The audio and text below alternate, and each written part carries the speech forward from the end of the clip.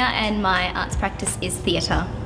I wanted to be part of this program because I felt like I needed the practical tools necessary for theatre, but also arts in general in the community cultural development context. I came from a highly theoretical background through university and sort of research-based work, and so I very much believe in this form, but I felt like I wasn't necessarily prepared 100% to be able to practice in the community context.